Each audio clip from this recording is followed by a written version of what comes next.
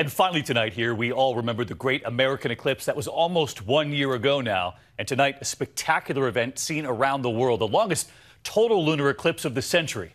ABC's Matt Gutman tonight. Matt, you and I were on the air almost a year ago for that great American eclipse. That was really something, but you're taking in quite a sight in Hong Kong.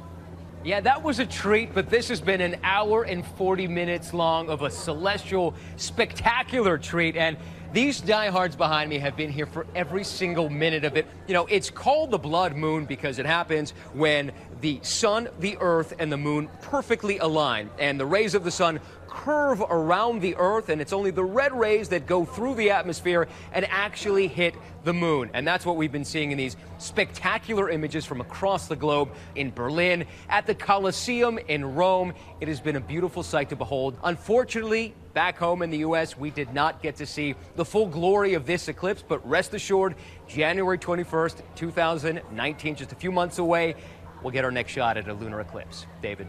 Putting it on the calendar, Matt Gutman from Hong Kong tonight. Matt, thank you. And thank you for watching here on a Friday night. I'm David Muir. I'll see you later tonight for 2020 and right back here on Monday.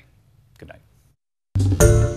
Hi, everyone. George Stephanopoulos here. Thanks for checking out the ABC News YouTube channel. If you'd like to get more videos, show highlights, and watch live event coverage, click on the right over here to subscribe to our channel. And don't forget to download the ABC News app for breaking news alerts. Thanks for watching.